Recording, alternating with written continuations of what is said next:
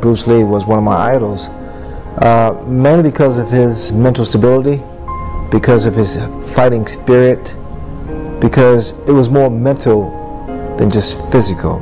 For him, it was like what he called emotional content. Emotional content.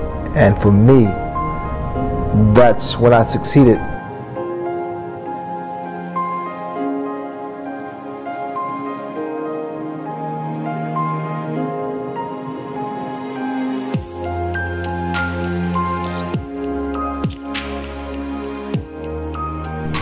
When I had to face major obstacles and major opponents like Tommy Hearns, Roberto Duran, Marvin Hagler, because of my mental stability, I was able to beat those guys.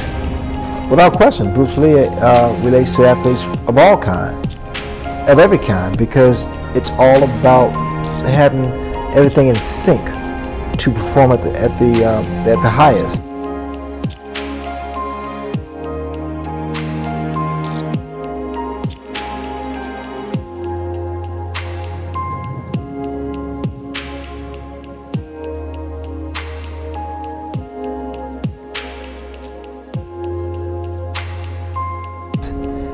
It all ties in together that your mind and your body and your spirit must all connect to get the best results.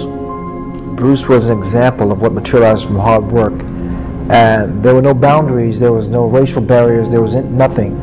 He could generate so much speed and velocity in his punches, short punches that he used in his body and the type of leverage he was able to gain, because he understood the mechanics of the body. His smoothness, I mean, he would glide, and he was not methodical. He was very spontaneous in his movement, and everything he did was for a reason. He just didn't move to just be cute. He moved for a reason, to get in line, to get in position, to throw something, to position himself. Everything was for a reason.